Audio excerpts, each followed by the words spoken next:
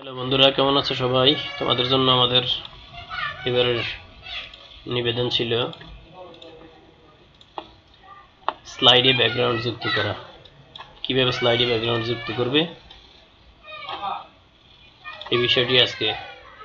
স্লাইডে ব্যাকগ্রাউন্ড যুক্ত করা, স্লাইডে ব্যাকগ্রাউন্ড পরিবর্তন করা, স্লাইডে ব্যাকগ্রাউন্ড যুক্ত করার জন্য বা ব্যাকগ্রাউন্ড পরিবর্তন করার জন্য কি করতে হবে এই বিষয়টি জানবো আজকে আমরা। তাহলে চলো শুরু করা যাক। পাওয়ার পয়েন্ট 2013 ওপেন করা হলো। আমি ব্ল্যাঙ্ক প্রেজেন্টেশন পছন্দ করে নিলাম। এখানে দেখা যাচ্ছে দুটো টেক্সট বক্স আছে। আমি এখন টেক্সট বক্সগুলো মুছে ফেলবো একসাথে। তো লেআউট থেকে আমি ব্ল্যাঙ্ক প্রেজেন্টেশনে চলে গেলাম। ব্যাস, প্রেজেন্টেশন ব্ল্যাঙ্ক হয়ে গেল।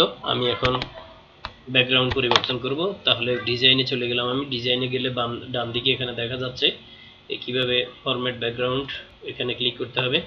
ফরম্যাট ব্যাকগ্রাউন্ডে ক্লিক করে আমি এটাকে সামনে নিয়ে আসলাম, একদম সামনে নিয়ে আসলাম। এখানে অনেকগুলো কাজ আছে। ফিল লেখা আছে, তারপরে ফিল লেখা আছে। আমি এখানে গ্রেজিয়েন্ট ফিলে ক্লিক করলাম। গ্রেজিয়েন্ট ফিলে ক্লিক করলে এখানে নিচে এসে প্রিসেট গ্রেজিয়েন্ট যেমন আছে তেমনই থাকলো। লিনিয়ার আমি রেডিয়াল করে দিলাম, লিনিয়ারকে রেডিয়াল করে দিলাম।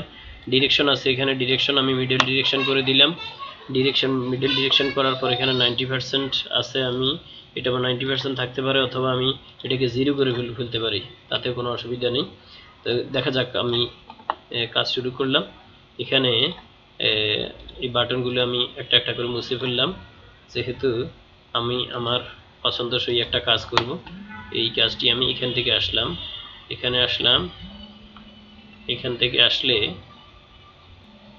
আমি 31% পর্যন্ত আসলাম এখানে। তাহলে এবার ডান দিকে আরেকটা কালার সিলেক্ট করলাম। এই কালারটা হলো গ্রিন কালার। সিলেক্ট করার পর আমি এটাকে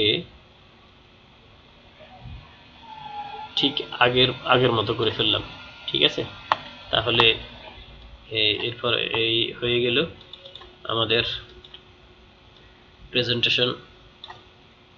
আজকের স্লাইডের ব্যাকগ্রাউন্ড যুক্ত করার জন্য অথবা স্লাইডে ব্যাকগ্রাউন্ড পরিবর্তন করার জন্য যে কাজটি করা হয়। ধন্যবাদ সবাইকে।